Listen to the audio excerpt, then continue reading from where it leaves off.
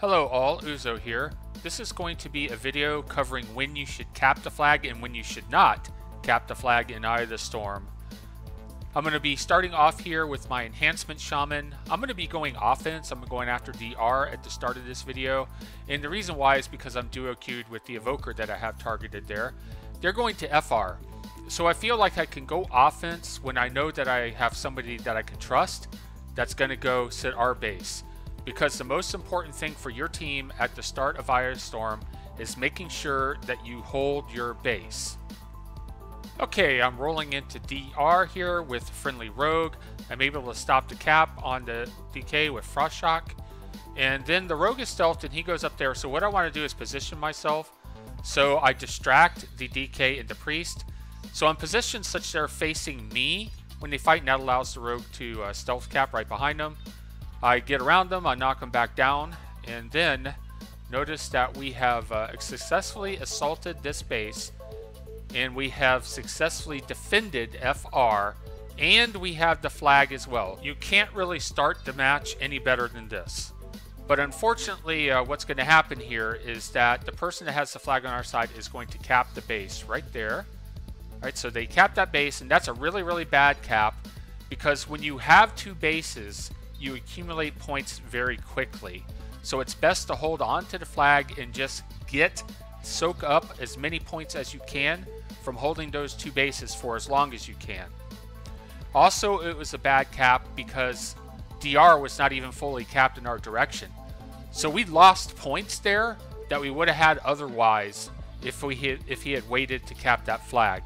If you cap the flag while you have one base, you get 175 points. If you cap that flag while you have two bases, then you get 250 points. That is extremely important to know, especially when you're coming down towards the end of a match, to know whether you should cap the flag or not if you're holding it. Before we move on to other flag cap situations, I want to talk about something that I mentioned in the previous video, and that was if you went heavy offense after the enemy base, it could backfire on you. If you go heavy offense over the enemy base and you fail at taking that base, then there's a good chance that you could lose your base, you could not be able to take the enemy base, and you would lose the flag as well. So that's exactly what happened here. They went heavy offense with 5 people. They had 2 defending, so they only had 1 mid. They weren't able to take FR, so they were put in a losing position right off the bat. The only thing that saved them was the person that capped the flag. I've used this footage before, but I want to do some commentary over this because there's another reason why it's really bad to cap the flag when you have 2 bases. So this Priest runs in here, they cap the flag while we have 2 bases. Of course that's bad because holding 2 bases gives you a lot of points if you can manage, to maintain that. But it's also bad because it resets the map. So when they cap the flag, score stops, the map resets, the bases switch, and from that point, it's possible for the enemy team to get those 2 bases. Then they would have 2 bases, and if they hold on to them, they could win the match from there. So you can literally take a match that you're winning and cause your team to lose if you cap the flag at the wrong time. Here I've taken MT and I'm guarding it. We have both bases and Friendly Druid has the flag. I have to stop a Hunter from taking the base. And unfortunately, what's going to happen here is that the Druid is going to cap the flag. Again, a bad cap, not only because we had 2 bases, but he also capped it before we fully capped MT, before we turned it red. So we lost the points that we would have had from that base as well, from that cap. Now, the people that are doing this, they're not doing it out of malice or spite. They just don't know any better.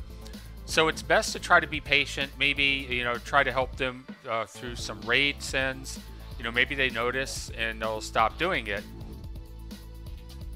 This was almost an identical situation. We had 2 bases in the flag, but this time the Druid actually does hold it. And then after we win, he sends a thank you message. There are situations where you might even want to hold the flag when you only have 1 base. Here is such a situation. So we managed to get the flag in the middle.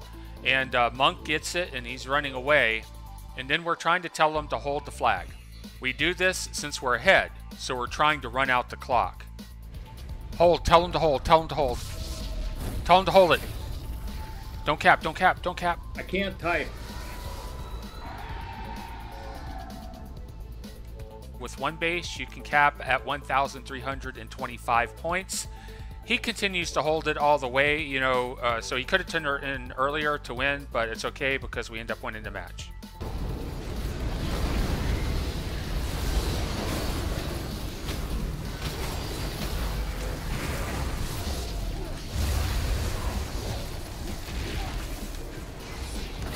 All the fucking CC, man.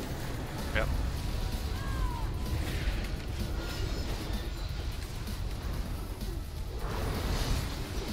Notice that we won this match even though we were beat on damage and killing blows. That is not uncommon if you outplay the enemy team on objectives and flag caps. Take a look at this scoreboard. Who do you think won this Eye of the Storm? Alliance or Horde?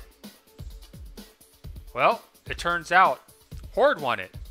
And we won it because myself and my healer, we controlled the objectives and the flag caps. And we're able to win this match even with HK differential this bad.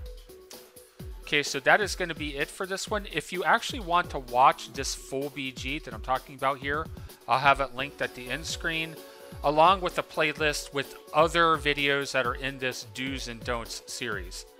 Take care, everybody.